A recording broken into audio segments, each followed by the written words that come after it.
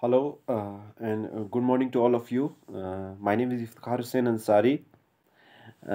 We have to study today. I am going to discuss about this excretory system that is under subject structure and function in invertebrates M.Sc first semester, University of Ladakh. Today we have to discuss about this excretory system in earthworm. Like as all of you know that in last class we have discussed we have started this excretory system in annelids, and in annelids we were discussing about excretory system with respect to different classes. So in last class we started about we started from Nereis, studying excretory system in Nereis that comes under class Polychaeta. So today we are going to discuss about this earthworm, excretory system in earthworm, and it comes under phylum Oligochaeta. So further, if you'll see its classification, it comes under phylum Annelida, class Oligochaeta, order Ophistophora, family Megascolicidae, or genus is Ferretima. Further, if you'll see the excretory system in this earthworm, you will find that the excretion is being done by these tube-like structures, coils, tube-like coil structures. These are known as nephridia.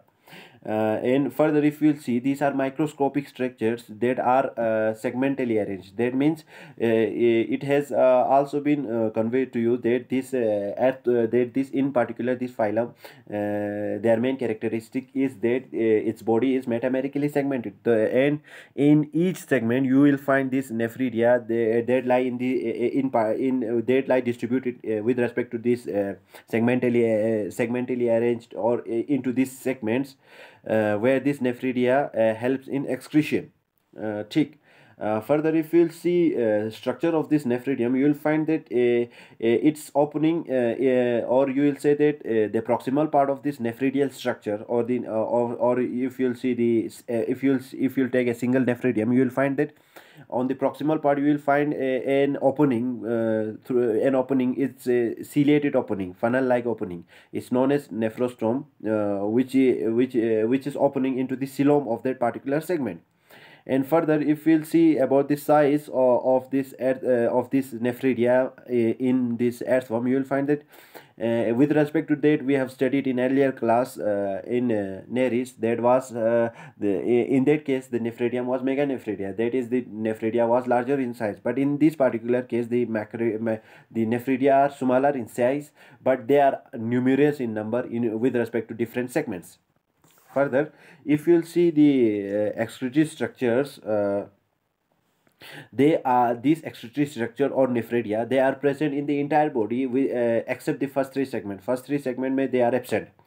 Further, if you will see with respect to the location where they are present, they are distinguished or differentiated into three different types, or you may say that there are three different types of nephridial system in this particular earthworm with respect to, if you will see with respect to their location. You have this pharyngeal nephridia, integumentary nephridia, as well as septal nephridia. Further, if we'll start studying about this septal nephridia, you will find that these are intersegmental septum that are present from 15 segment onward towards the posterior part of the body.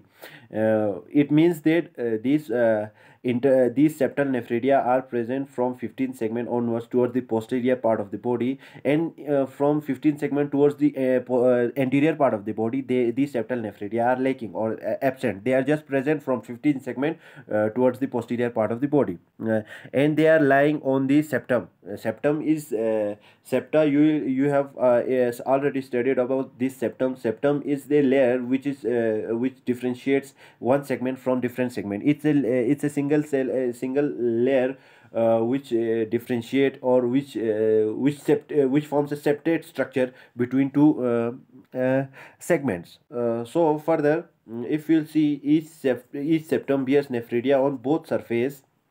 If you'll see the arrangement of this nephridia on this septum, you will find that these are arranged in a semicircular fashion with respect to that of intestine, and they are present from both in a transverse section. If you'll see in a transverse section on a septum, you will find that they are formed in two rows in front of the septum and two behind it. You will find that these structure these nephridial structures are present in two rows in front of septum and two behind it.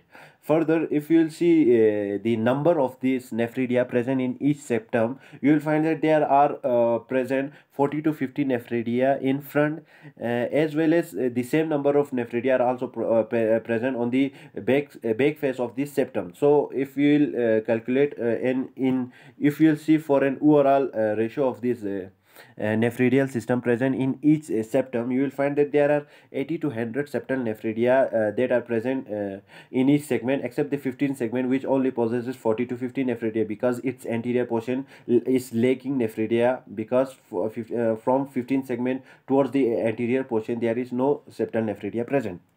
Further, if you will see structure of this nephridial system, you will find that the nephridia are differentiated with respect to their location, or you can say that it is distinguished with respect to their place जहाँ पे ये पाया जाता है. For example, if you will see this, they have got this pharyngeal nephridia at the anterior portion.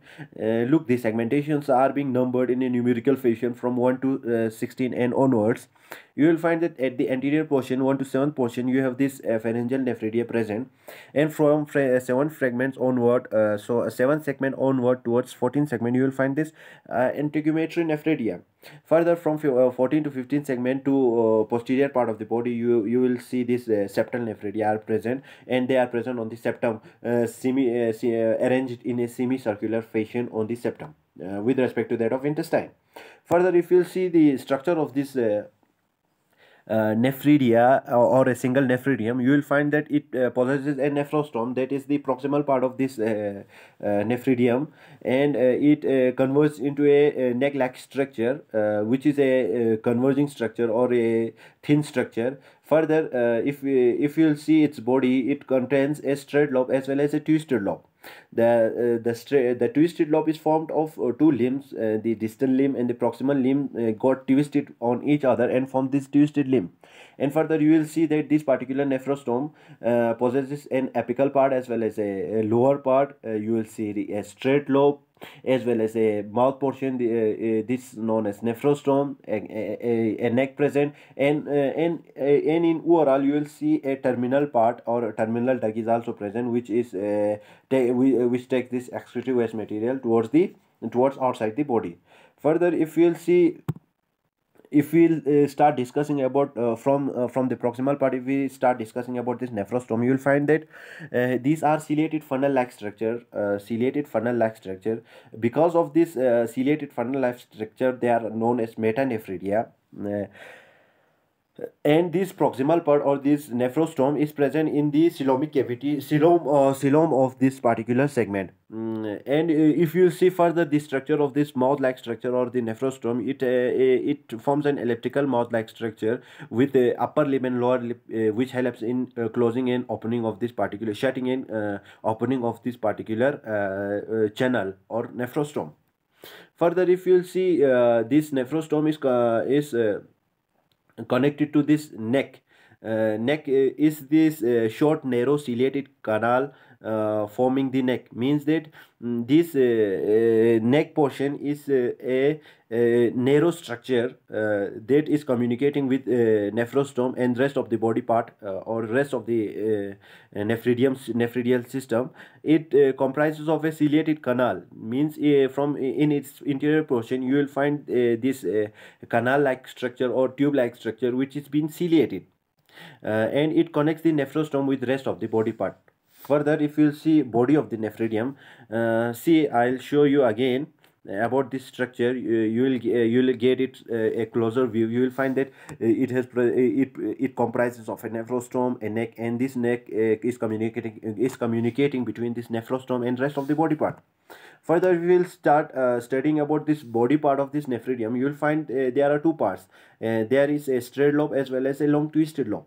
And if you will see this loop or this spirally arranged structure, you will find that it's formed of two limbs. These are proximal limb and distal limb. They got spirally arranged around each other and forms this twisted loop. Further, if you will see this about these limbs that are twisted spirally around each other, Their number varies from 9 to 13 in each segment. Their spiral arrangement varies from 9 to 13. Further, if you'll see the neck region of nephridium, if you'll see the structure, again you will find that this neck-like structure is connected with this terminal part as well as this proximal tubule, and the distal tubule is forming this straight lobe. And this particular thing is written in this slide. You will see that the neck of nephridium and terminal duct join together and remain connected with the proximal limb of the twisted loop, while that the distal lip is forming this straight lobe structure. Thick. Further, if we will see internally, you will find that internally its structure is comprising of this internally. If you'll see these comprise of tube-like structure, wide-like structure. If you'll study about this, these tube-like structure or these tubules are being emerged in this connective tissue matrix. In inside of this nephridium. Further, if we will see canal system, there are four such canals that are present in the straight lobe, three in the twisted lobe, and two in the apical lobe.